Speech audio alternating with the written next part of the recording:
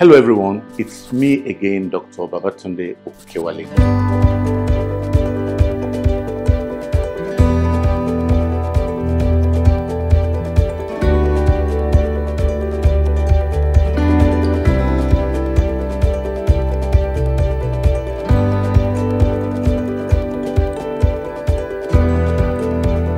Today I'll be talking about ectopic pregnancy. It's a very important topic. And the reason is, ectopic pregnancy is one of the 5 leading causes of maternal death. Now, pregnancy normally starts in the fallopian tube. The egg of the woman and the sperm of the man meets inside the tube and fertilization occurs there.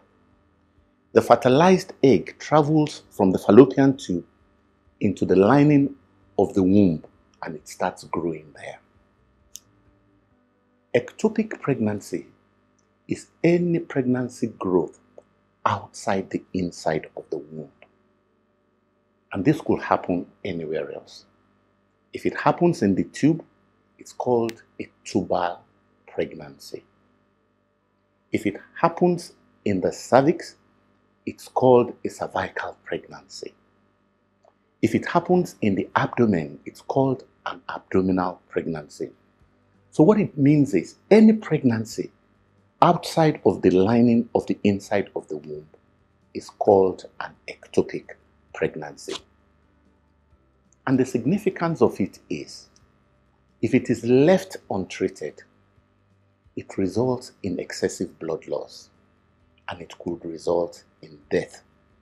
And like I said, it's one of the 5 leading causes of maternal death.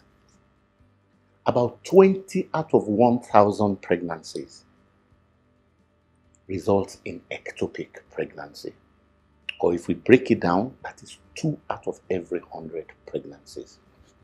So how does a woman know that she has ectopic pregnancy?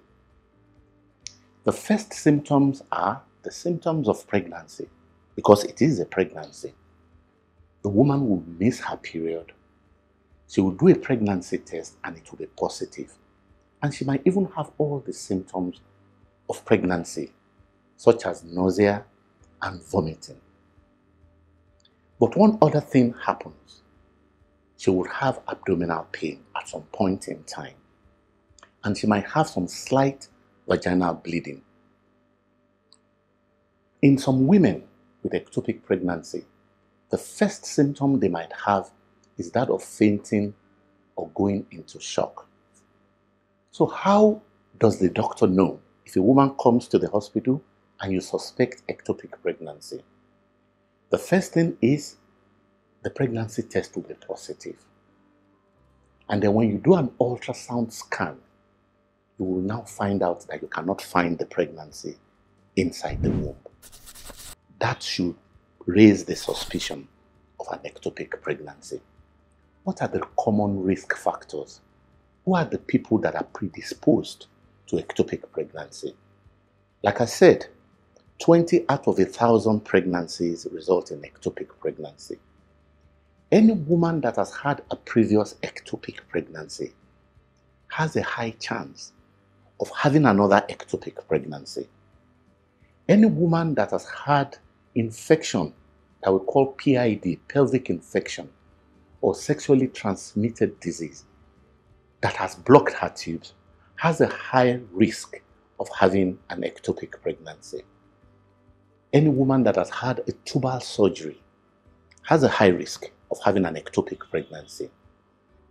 Women who are on a form of contraception called IUCD are prone to ectopic pregnancy if they do get pregnant.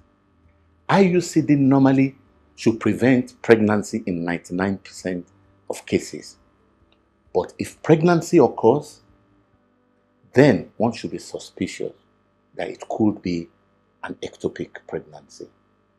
Some of the assisted reproductive techniques, such as GIFT and IVF, has a slight risk of ectopic pregnancy following them. So how do you make a diagnosis of ectopic pregnancy?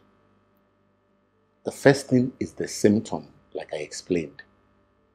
The woman will come with pregnancy symptom. She could have abdominal pain.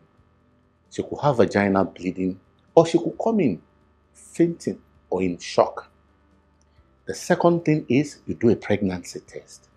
If it is positive, the next thing is to do an ultrasound scan, preferably a vaginal ultrasound scan.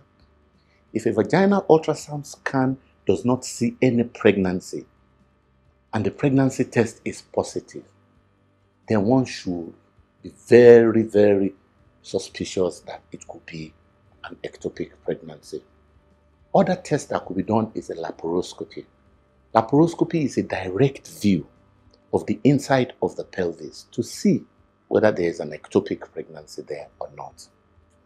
Because a lot of ectopic pregnancy comes when it has already ruptured, especially in the tubes, it will come with shock and fainting. And so when you do a laparoscopy, you might see blood in the abdomen of the woman. What is the treatment? The treatment of ectopic pregnancy, especially tubal ectopic pregnancy, is surgery. And the commonest kind of surgery that is done is to remove the tubes, especially if the tube has already ruptured. Sometimes, if the ectopic has not ruptured, one might do a conservative surgery and milk out the ectopic pregnancy and still save the tubes. There are some drugs that have been used in ectopic pregnancy, especially in ectopic pregnancy that has not ruptured. Drugs such as methotrexate.